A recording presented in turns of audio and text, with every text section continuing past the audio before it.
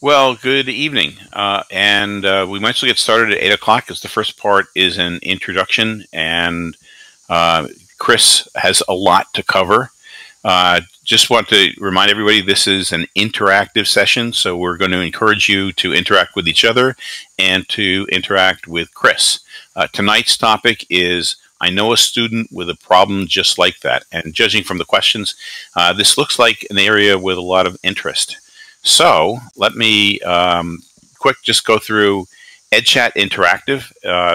We've put these together to allow you to experience professional development online in a way that's more conducive to learning than the typical webinar.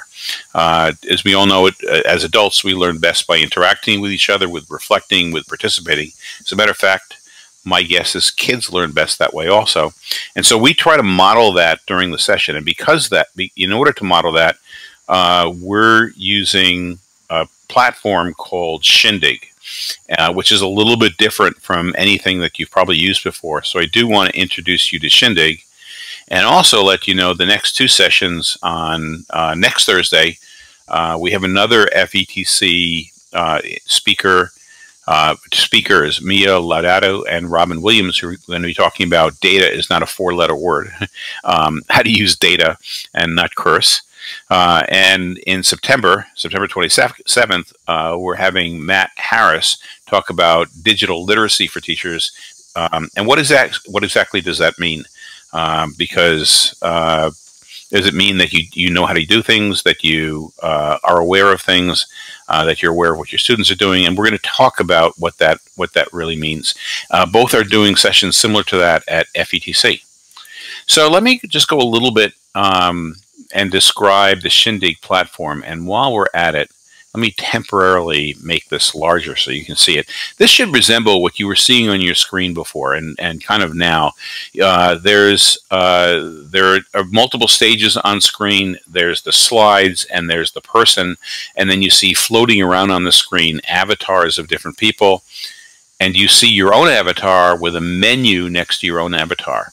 All the way on the left is something called text chat. To the right of that is ask questions. That allows you to ask me a question, and then I can pass the question on to Chris, or if it's a technical question, I can answer it. And then there's an icon for raising hand. There's going to be times where we say we'd like a volunteer to come up and talk about how you're applying this, or Chris will ask you a question and ask if somebody will come up on stage. And if you're willing to come up on stage, you're going to click on the raise hand button, and then we'll bring you up on stage, and you can have a conversation with Chris and talk about whatever issues you want to bring up. So the text chat, I'd like to encourage you to click on that avatar now, and let me shrink this back and just show you. When you click on that avatar, you get a list of, first of all the people here, and then on the right side, you get a text chat. Why don't you introduce yourself in the text chat now? So make sure that text chat is open. And where are you from? And why are you here? What are you looking to learn? What would you like to discuss? Now, as I mentioned before on other Edchat Interactives, the one person who can't see what you're typing is me. So I'm hoping that you type. Chris can type also, and he can respond to questions that you have and items that you type in. So that's really, those are. Let me go back to that previous slide. So those are three different ways of interacting. Okay, text chat is one way. Asking questions is another way. Raising your hand, which means you want my attention and maybe you want to come up on stage, is the third way. And then there's a fourth way of interacting. Let me see. The fourth way of interacting is you can click on the avatar of another person to have a private video chat with that person. And I know that Chris has a lot of information he wants to go through. So sometimes we go through and we practice that. But rather than practicing that now, I think we may be using that during the course of the session. So here's an example of what it's going to look like when you're chatting with somebody, and what when you're ready to disconnect with that person. Let me just expand this a second so you can see it a little bit better. There's a way to disconnect from that person, so that you can again listen to Chris or whoever's talking up on stage. So those are the 4 different ways of interacting. And now let me bring Chris up, and I'd like to introduce you to Chris Bugaj, who's coming to us from Virginia and who's being featured at FETC.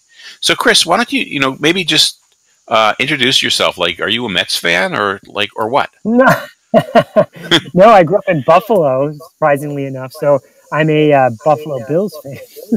Okay. All right. Which is painful. But right now I live in the Northern Virginia area. So I work for Loudoun County Public Schools. Not that I'm here representing them at all, but that's where that's where my day job. And my background is actually I'm a speech language pathologist, if you can believe it. So what does a speech language pathologist do? They're like the speech therapist in a school, people would help people with speech and language disorders. Wow. So I would imagine most educators work with speech therapists or have speech therapists in their schools, So I started as a speech therapist 20 years ago. This year is my 20th year in education. But about 15 years ago, I was asked to start be one of the members of the assistive technology team. 15 years ago, assistive technology was really new. People didn't really understand what it was and how it works, and we still are facing that. But our administration was wise enough to say, yeah, we can't handle this. We don't know what it is, so we're going to put a team in place to handle it, and you just run everything past us. And I've been working in that capacity ever since. So everything we're going to talk about today and that we discussed today is all going to be about inclusion and accessibility and thinking of things from a perspective of how do we get everybody involved, not just students with disabilities, not just students without disabilities, but inclusive altogether. And I know there were a lot of questions on motivation, and that's going to be a key thing that you talk about tonight also. I understand. So I'm going to get out of your way, okay, and let you go. I'm going to bring myself down. I'm going to expand your slides, and just let me know how I can help. All right. Well, thanks everybody for being here and for participating in this. You should know that I am going to lean heavily on all of you for the interactive components.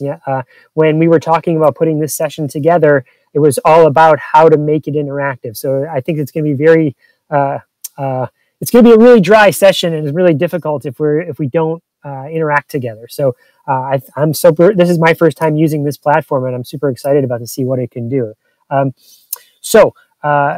Some people, I think, during any sort of type of webinar or really any sort of presentation or conversation, if there's some sort of slide deck, and I have one, people might like to have that up on a second screen. So this is my moment to be kind of vamping while you just take out your device and scan that, or maybe type in the URL there, bit.ly/I know a student. And once you have that up on your second screen, you'll be able to kind of scroll through. You should know that there's a lot of slides there. I know we're not going to do the intention was never to get through all of the slides. It's just that I get to do presentations fairly regularly, and I just wanted you to have the content if you wanted it. We're going to focus on the interactive components, which is right here at the beginning. So last chance. I'm going to talk just for one more second while you click that QR code, scan the QR code, or type it in. Everyone get it.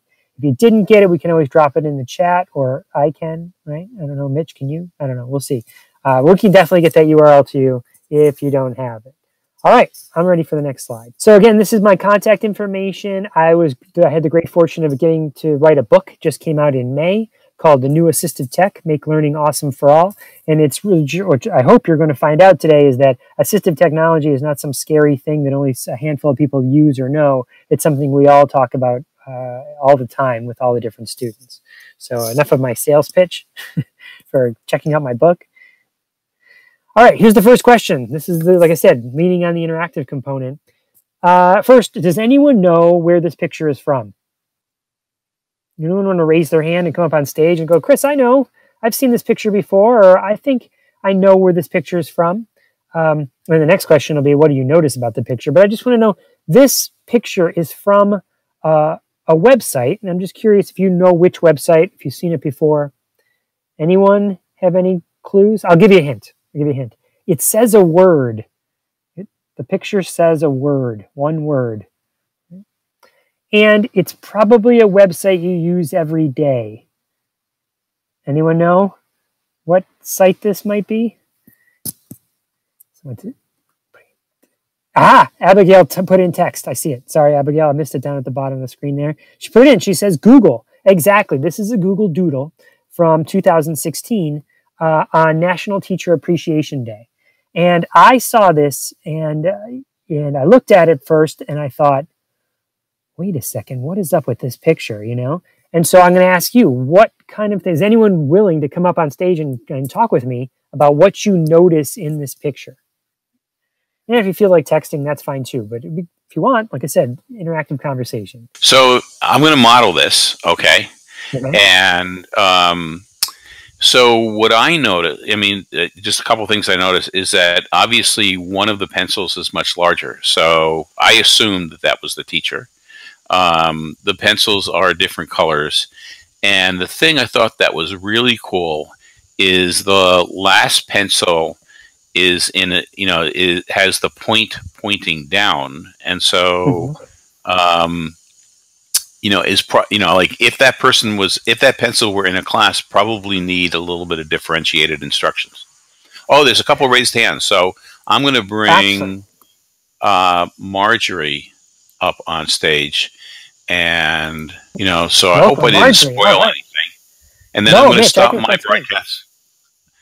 Can you hear me? So Marjorie, yes. Okay, great. No, the last little pencil's having a really hard time keeping up. He's just running. Yeah, Marjorie, so Mitch mentioned that the pencil was, what did you say, Mitch, was upside down? It was, right, upside down relative to the other pencils, right? I'm trying to use this as not prejudgmental, you know? Yeah, so that's a great way to think of it. Yeah. Like maybe all the other pencils are upside down, right? Right. Right. I love that. This also, and they look really content and really like totally together. And the little guy at the end looks a little bit great, a little bit forlorn. And then I see Nicole also has her hand up. So Marjorie, I'm going to bring you down, and I'm going to bring Nicole up, and let's just see. Maybe. Now, Marjorie, I just want to say I totally agree with that. In that that last pencil looks noticeably distressed compared to the other pencils. So, Nicole, what do you notice? Nicole, hiya. So, that's exactly what I say. And he's looking sad. He's smaller than everybody else. He's upside down, which is, those are the kids I work with, and you know, I'm excited to problem solve around that little bugger. Yeah, totally. Thank you, Nicole. That's awesome. That's exactly what I think most people notice when they take a closer look at it. They see that the pencil is going the opposite direction. It's red, where all the others have a black tip. That one has a red tip. It's missing its eraser, and it is noticeably farther away. If you put your finger up next to it, right, you can see that there's a distance between that pencil and all of the other little pencils, you know. And so a couple thoughts here is that, well, I should tell you, when I first saw this, because I work in special education, I was like, what is this artist trying to say? That where these kids are being left behind and they're upset? I mean, I know happy kids like this. What? And I kind of got like, I don't know, aggravated. And then I thought about it some more, and I said, you know, maybe they're really onto something here. You know, like maybe this is exactly how it is. Mitch, if you'll go to the next slide. You know, I think about the school experience, and I find that most students, like, if you strip away the social aspects of it, you focus strictly on the academics, there's this fear of like, or this attitude towards school, like it's a place you don't want to be, you know, like it's just, yeah, I got to go to school today. You know, if it's a snow day, yay, I don't have to be there, you know, and that's just any typical student. And again, that's stripping away the social element, just thinking of the academics. Now put yourselves in the shoes of a student that has a disability where traditional school is not designed for you, and just think about how much more stressful and difficult it might be. So, Mitch, if you'll move on real quick, let's see if we can analyze this. Oh, I got to keep up the chat down there at the bottom so I can see it. Everyone, let me ask, what do you see with this this worksheet? What disability might this student have, right? And just in case, I'll describe it to you. You can see this is kind of a standard worksheet where it's got a number 1, and the question is, what is matter? And then the student has kind of tried to write in the answer, what is matter? And then maybe an inch down, it says 2. Why isn't heat or light matter? And then there's more space, white space, and the student is trying to write. So I'm just curious, like Nicole, you said you work with students with disabilities, but it sounds like you all work with students of varying abilities. And I'm guessing you meet with students with disabilities as well. Marjorie's coming back on. Abigail, hopefully you can hear Marjorie. Abigail says, does this student have dysgraphia? Maybe. Let's see what Marjorie has to say. I'm just saying definitely difficulty with fine motor skills. Marjorie said difficulty with fine motor skills. Yeah, okay. So would it surprise you? I'm going to tell you both. Dysgraphia, the problem with fine motor skills, none of that is actually accurate. I mean, meaning, I put that the wrong way. It is accurate, right? The student is obviously struggling with handwriting, but it's not a disability. This is my son, who, as far as we know, he does not have a disability, but this is his 6th grade handwriting, right? When he was in 6th grade, he's going into 8th grade now, took this image when he was in 6th grade, and he wants to be Tony Stark, he wants to be Iron Man. He wants to develop an Iron Man suit and become an engineer, right? So science is his passion, and he knows, because he hasn't had any sort of handwriting instruction since he was in 1st grade, right? And even then, it was like formulating letters. No one's taught him handwriting, and so he knows his handwriting isn't good. And I just wonder, like, Abigail, you said you work in 6th grade. Am I thinking of that right? Like, how many 6th graders do you know that handwriting looks just like this, right? I see the smile on your face down at the bottom, right? You must have a lot, right? This is sort of just typical handwriting now because there's not instruction on it. This student doesn't have a disability. And the reason I like to show it in a slide like this is to say that the problem with this activity, one, is that it's driving the fun out of education for my son, right? I mean, this doesn't move the needle closer for him wanting to become Tony Stark. He's immediately looking at this, knowing that it looks, it doesn't look like it's not clean and organized. It doesn't look like his best work, and so he gets like a negative feeling around it, and that translates over to school. But moreover, is that this sort of activity would be given to a special ed teacher to accommodate, and a teacher and a student would then have accommodations. But it's really, the problem with this is not because a student has a disability. It's in the design of the activity itself, the design of the lesson, which brings me to the next slide. Just in case you thought that was like a one-off, that was just a one-time, like, this is his typical backpack. Would you agree, everybody, that like this is just generally like what you get a lot of papers? Marjorie's coming back on. Awesome, Marjorie. I had a question there. I mean, I teach like 11th, 12th grade, and a lot of my kids write the same way. And I wasn't qualifying it as a disability. I was qualifying it. Totally. They write the same way, like really from 3rd grade up. Your audio cut out there, Marjorie, if you had more to say. Okay, so moving on to the next slide. I think the point that I'm trying to make is that those sorts of activities are not something that need to be accommodated. It's about helping the teacher design a better experience for not just students with disabilities, but for all students. Okay, I'm going to read this out loud. Marjorie wrote a text question. Would you disagree with allowing the kids to type in Word rather than write it? Some of my seniors in high school write the same way. No, I would want, here's what my answer for that, Marjorie, would be. I want students to express what they know in the modality that works best for them. So if you have so I wouldn't want to dictate the modality to anybody. I would want it to be their choice. So you want to type it, type it. You want to use, and depending on the activity, I'd even invite some voice comments. You know, why does it have to be text? You know, maybe it does because you're working on grammar or something like that. But in some situations, just express to me what you know in the modality that works best for you. And that kind of gets to this concept of universal design for learning. Does that help? It does. So I want to help, if you're working in special education or wherever you're working, it's thinking about how do I design the experience that I can allow for people to express what they know in different modalities, right? So I'm not making everybody do the exact same thing the same way. Cool?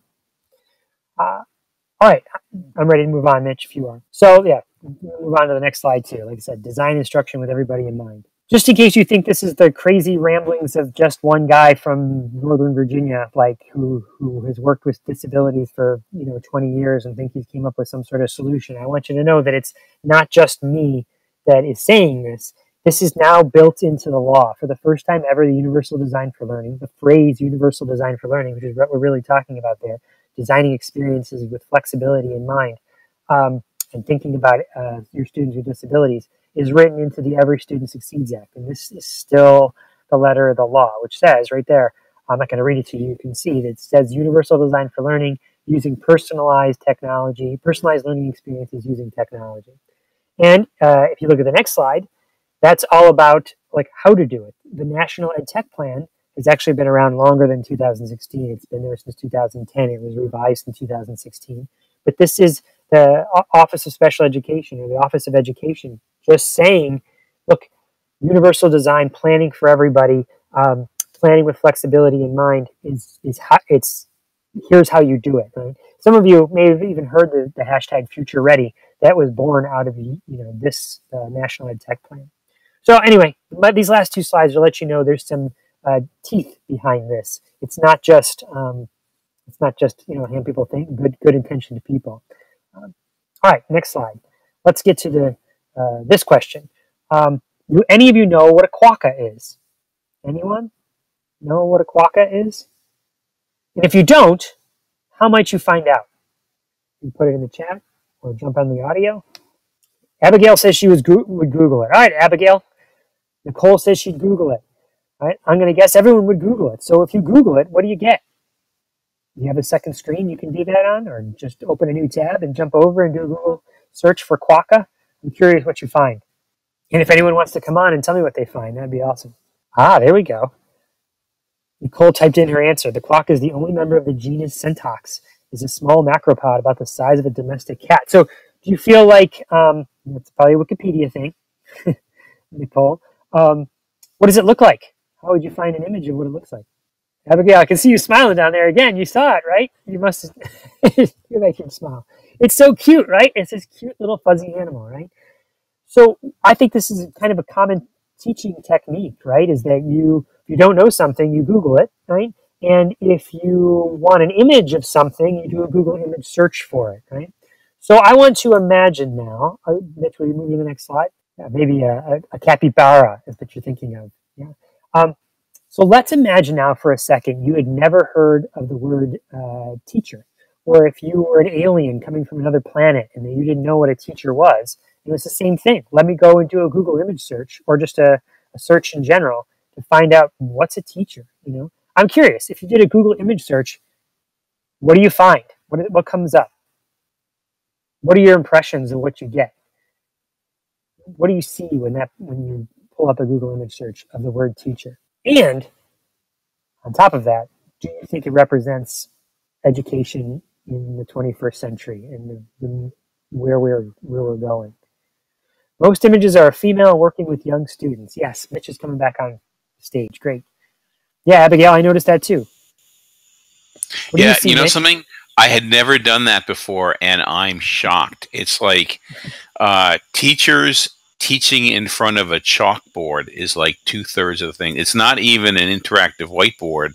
It's certainly not sitting down with their students and and working individually with the students. You're right. It's generally female, and standing in front at a chalkboard with chalk. Yeah, right. You said this term. I'm not sure what it is. Chalkboard. What did you? I'm not sure what that is. But yeah, when's the last time you seen one of those? Right. Right. In my day, when we had to walk 5 miles to school uphill both ways, we had chalkboards. Well, and we called them blackboards. And Abigail wrote, yeah, sometimes with smiles, which doesn't happen. Right. Everyone's smiling and happy. And so my point here is that I think we have two options. Option one is to, since that image there is not really what we do anymore, you know, I think that represents what my father thinks we do, and kind of an old style of education where it is someone lecturing to you in front of the board, and I'm sure that still happens in places, but that has totally moved away. And if you've been doing these Edchat interactives, I'm sure you're talking about all sorts of different innovative ways to change education. So I think we have two options with the word teacher, right? We can either start to redefine what that means, and I think there's been a lot of efforts in that. Like, well, what is school is a hashtag on Twitter, and well, what is a teacher, and what do we do? But I think that's a steep hill to climb. You know, like I said, there's a whole generation out there. Like I said, my parents who have this mentality that education is you crack the skull, you pour the information in, you spit it back out in a test, and then you forget it, and then you rinse, wash, and repeat. You know, and that's what they think teaching is. And so I almost advocate, I do advocate, option one is to rebrand teacher, or to redefine teacher. Option two is for the next slide, is what if we didn't call ourselves teachers anymore? What if we just ditched that, punted that term? It's old. It's an old word that we used to use back in the 1980s and 1990s. We don't use the word teacher anymore. Instead, what our job title is educational experience designer. I design educational experiences for students, for learners, for the people that are coming to my environment that I come in contact with. I'm a designer. And what I design is educational experiences. And when I do that, when I design something, I don't design it for just a small population of people. I design it for the widest breadth of people possible, right? When someone's designing a website or designing a tool or designing a product, they don't want just some people to use it. They want it to make as widest range of people could use it as possible, because that gives them more, possibly more customers that will buy it, right? And if you're leaving out people, then you have a smaller customer base. And I think they're the same thing with education. Is that, and don't you think, Nicole wrote, she loved this. Don't you think we get paid more? Like, no, I'm not a teacher. I'm an educational experience designer. You go up like 3 steps on the chart, you know? So that's my pitch to you, is to rebrand. There's a video there that we're not going to watch today. It's like a 3-minute video. That's my son, and he and I made this video together talking about what it means to be an educational experience designer, what that mind shift might be. And I encourage you afterwards to just check it out, because this is a short little YouTube video. All right, now on to the rest of the activities for the rest of the evening. So with that idea in mind, that at least for tonight, you're not thinking of yourself as a teacher, you're thinking of yourself as an educational experience designer. Here are educational experiences. There are 4 scenarios that on the next ensuing slides that we're going to go through. Now, if you have them up on that second screen, which I hope you do, or have it on another tab, you can use any one of them. You don't have to go in order. But there are 4 scenarios, and what I'm going to ask you to do is either pair up with one another, or I'll jump in a group with you, or Mitch will jump in a group with you, but we'll pair up and get into small groups and talk about these different scenarios and see what kind of solutions we can come up with. Okay, sound like a plan? So I think let's just go through these 4 before people pair up, just for the people who aren't, you know, who don't have 2 monitors, you know, and or you know don't have it on their cell phone. So scenario number 1, I guess, is let people read it, right? Yeah, just let people read it. I mean, basically this, while you're reading it, I'll just give you the background. This is a student, this is a teacher that makes study guides. But there's in that, you know, it's either a social studies teacher or a science teacher. They make study guides after their lessons, you know, probably to study for the test. And then they have students in there where that study guide is the reading level is too high for them. So what do we do? How do we help this teacher redesign the experience, or how do we help those students that are in that class with that teacher to make it better for everybody? What kind of solutions can we come up with? So, so and then scenario 2 is, go ahead. Sorry. Yeah. And my thought here is that you can pick whichever one of these you want to work on, but Mitch, maybe we'll do it this way. Why don't we just do scenario 1 together? People will just we'll all do scenario 1. I think that might be easier. So if you want to break up into groups, request each other to get in groups. So this is the time then, because we didn't rehearse this before. You see the avatars of other people here. And when you click on another person's avatar, let me shrink this. When you click on another person's avatar, you end up with a video chat with just that person. And I see a couple of you are doing this now. So we're going to leave the question here, and Chris and I are going to come down. And if you're not careful, either Chris or I might click on your avatar and put you on the spot. So I'll bring Chris down first, and I'll bring me down second, and we'll give you about 3 or 4 minutes. Okay, and you can also enter some of your answers into the text chat, and there's some interesting comments that were texted to me. And when Chris comes back up, okay, so Chris, I guess there was a couple things that came through in the text chat before I hand it over to you. Paul Borkowski texted to me and was saying that one way is to ask the students to design the handout as an activity rather than giving them the handout. And, I happen to be a tremendous fan of student-created material. So, what do you think? What do you think of that? I think that's an awesome idea, and I think Nicole and Becca came up with the same thing. They wrote the same thing: have kids be more involved in creating the study guides. And then Marjorie had a really interesting question, and she, I guess, had some technical difficulties in terms of coming up on stage. So, so her statement or her question was, I teach mostly upper level kids, but many of the teachers I mentor face this scenario. Can you share your strategies? But you don't have any strategies for this, right? You had no idea. That's why you asked us, so we could do the work, right? Well, that's exactly it, right? I mean, if I wanted to do a lecture, I would do a different platform. But the idea was to crowdsource it out to everybody here, right?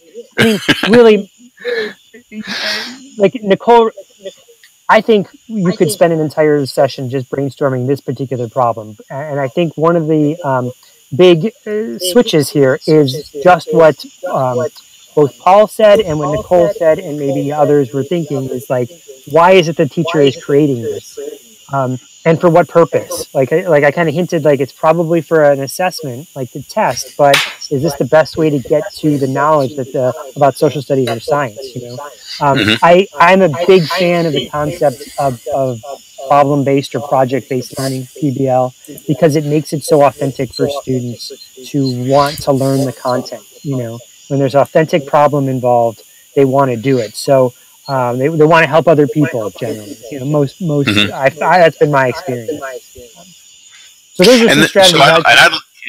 And I'd like to just ask, who would like to come up on stage? Just click on the raise hand and share some strategies, because that would be great to hear from some of you.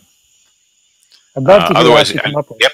Oh, good. Here's Nicole. So let's see. Nicole.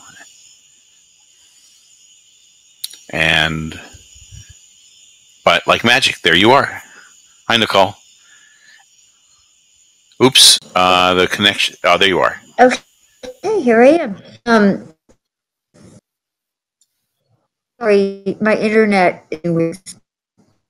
So I'm an OT, and I just get great teachers do.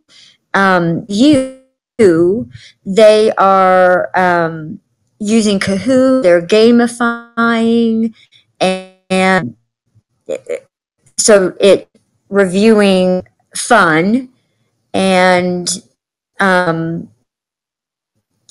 then I've seen, using tools such as Snap and Read.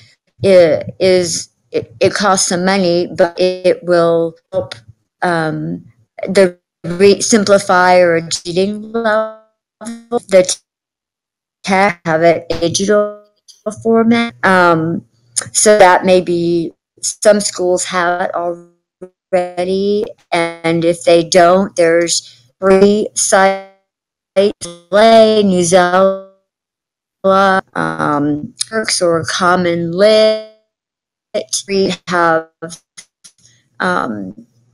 levels so that the same content's being spoke. I just pick the level that works for that, the thoughts that I was having, and even just the OT in me likes the movement bit.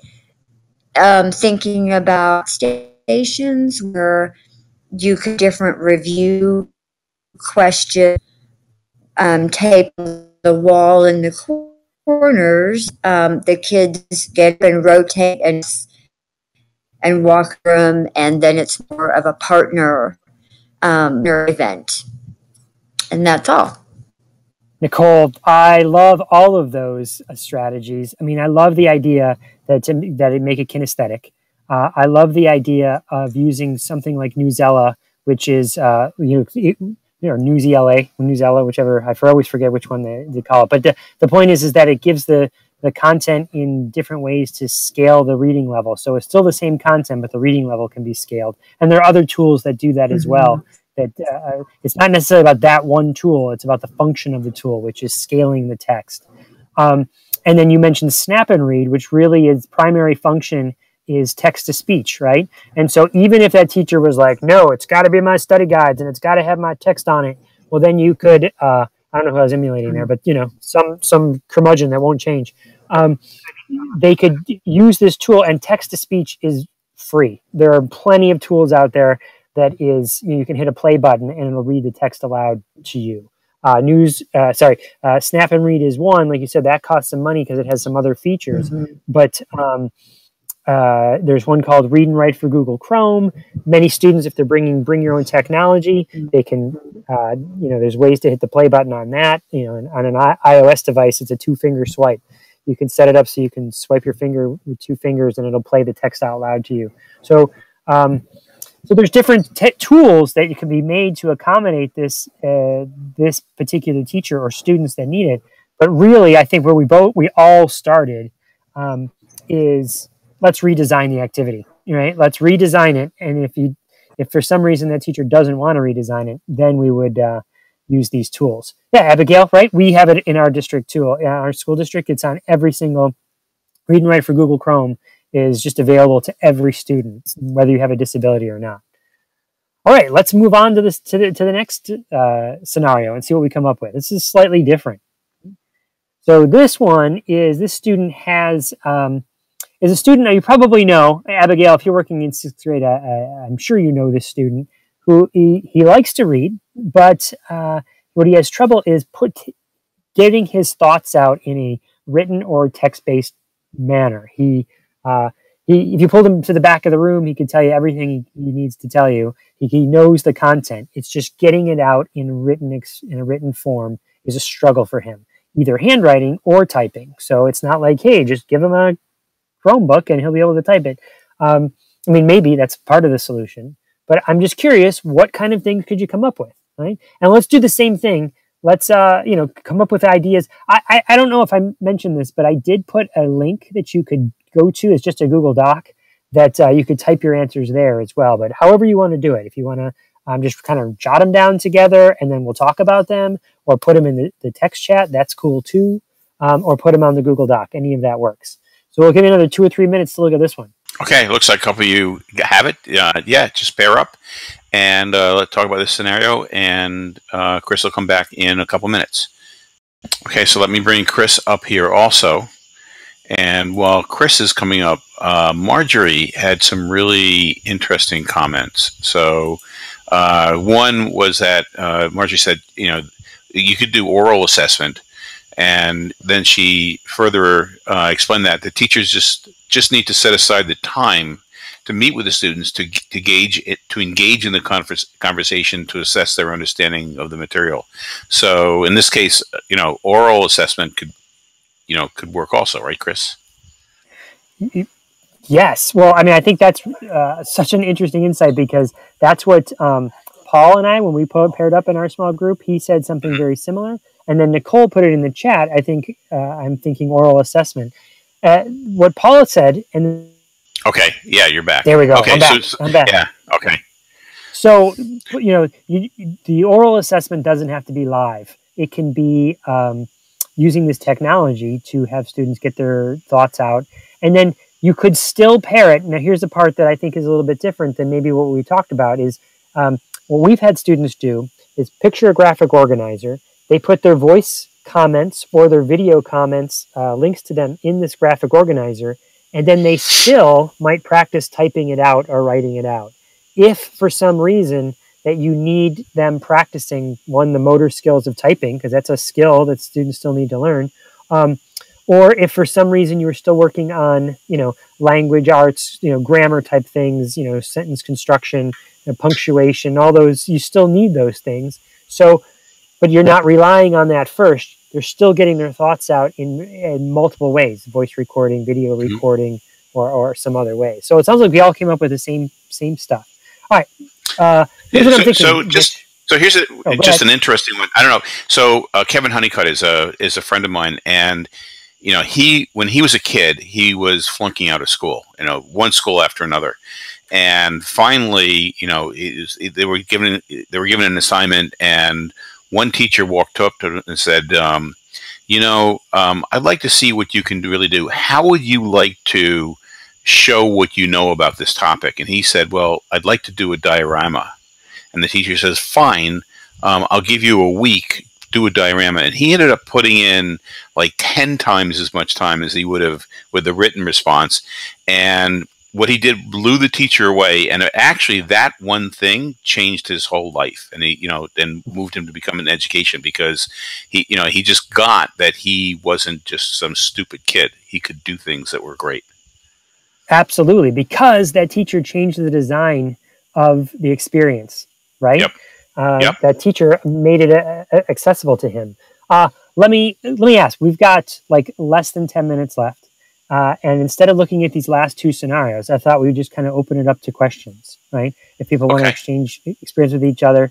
And then I kind of have like a final point to make. But I thought we'd, if you came with specific questions, we could talk about them together. Right? Because the last two scenarios which you're going to find are actually very similar. Is that to what we've already talked about? So while we're waiting for people to raise their hands, one of the questions that kept on coming up when people were registering is about motivation. So, so how do you design? What is it about designing learning experiences that you can do that will motivate kids who seem to be unmotivated? Yeah, I think there are. There's probably lots, but two immediate ideas that come to mind, both of them which we've already mentioned, is the project-based learning, getting them involved in an authentic question that means something to them, and that results in them creating a product that then they convey, and which actually is the third scenario, not to bring it up, but it's my daughter was involved in a project-based learning where she didn't give a two cares about bees before, but her assistant principal was a beekeeper, and he went and talked to all the second grade class and said, "All my bees are dying. What can I do?" He got all teary-eyed and weepy in front of a bunch of second graders, and suddenly everyone wanted to help the assistant principal. And so now they're all studying insects, and they're all learning about insects because we need to help him get his bees back. And so I think that's a great way to motivate kids, because they're not being forced to do it. They're being invited to do it, and then, so that's one. And then two, I think something that we've touched on already in these two scenarios, and when you're designing the experiences for those students that might have trouble with being motivated, is you give them options, Paul was saying that he works with students that... who's actually up here right now. Oh, okay. Paul, Did you want to share what your experience was? You were saying, with the students you were working with. Yes, I would. Can everyone hear me? Yes. Very good. I was with an organization where our population was troubled youth. Some of them have been referred to the program by the courts. Others were referred by social workers. In that particular case, the more traditional approaches to motivation may not have been totally effective or even relevant. An approach that we took was path to goal. Now, the goal had to be valued by the participant. We talked about goal branching. That is, there's not one terminal goal, but several. And for many, that goal related to becoming gainfully employed in an area to them that mattered, if that makes sense. Yeah. That, Paul, that's that's what's important to, I think, everybody. You know what I mean? Like, once you're learning, like my son was talking about wanting to be Iron Man, like that's eventually he wants to have a job as an engineer, right? So, so let me bring up this kind of final thought. I'm going to bring myself down because Abigail wants to come up, or had something to. Oh yeah, also. Abigail. So we take one more person. Okay.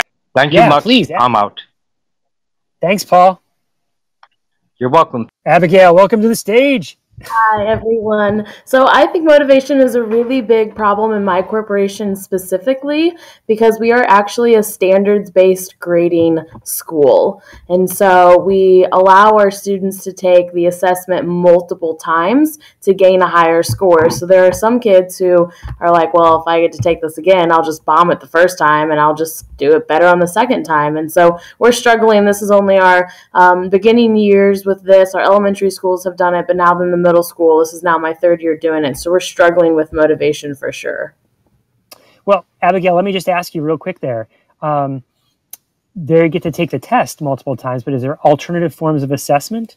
Meaning, yes. We just talked about all these different modalities to get students to express what they know. Could we use those as assessments as opposed to taking a test? Absolutely. And I think as a language arts teacher, that's easy for me. I'm able to do a book report. I'm able to do a presentation. We're able to take a test. And unfortunately, I think math is struggling a little bit harder with that because how do you, show that you can do order of operations without taking a test? It might be creating your own test. It might be quizzing another student verbally, that type of stuff. And so I think just thinking outside the box, and for our more veteran teachers, they're struggling with this concept a bit. Yeah, well, you say veteran teachers because that's the way they learned how to do it, right? And so that's my speculation. And so it's hard for them to shift out of it. But experiences like this show that it's possible, and you don't have to go very far. Or it's not really hard to find other people out there, educators that are trying to make that work in the math sphere and the language arts sphere and any domain that you're working in. It's like, let me see what other tools can use to do that. Right. Absolutely. It's a shift, because I think people want to just make it, blame the students. Well, the motivation, they're not motivated, how do we, that's on me. That's on me as the educational experience designer, And I'm also wondering, in your school, do teachers get much of a chance to work together to try to brainstorm ways, or is everybody stuck in their own classroom just doing it on their own? So we're actually a 6th, 7th, and 8th grade building. And so 6th grade is kind of a school within a school. We have our PLCs, our professional learning community meetings, and that type of stuff.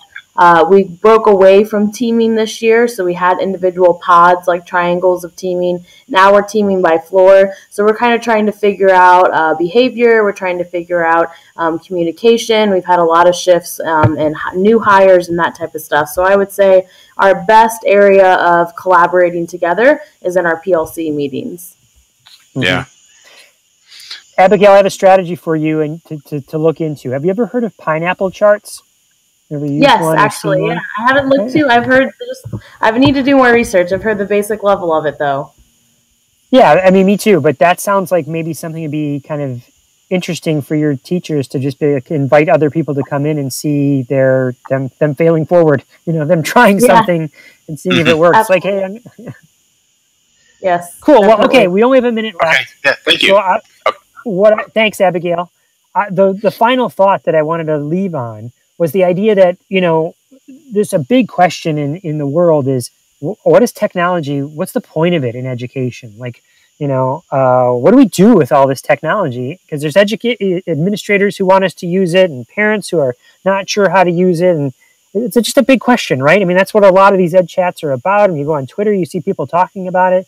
And so I wanted to give you my impression. It's just a short little soundbite is the power of technology is in the options it provides.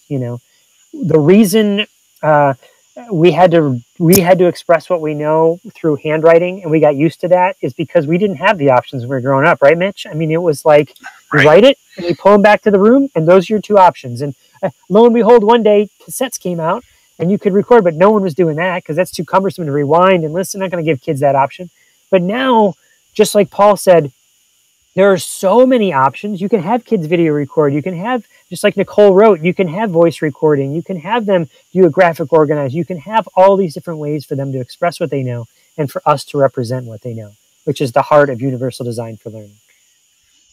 Yeah, and from just what dawns on me with Abigail also is that you could flip the thing. Right now, we're so used to we teach and then we test. Well, what would happen if we said, well, look, the kids aren't going to try hard on the first test anyhow. Let them take the test and figure out what they don't know, and then let them come back and figure out how to learn it from the very beginning.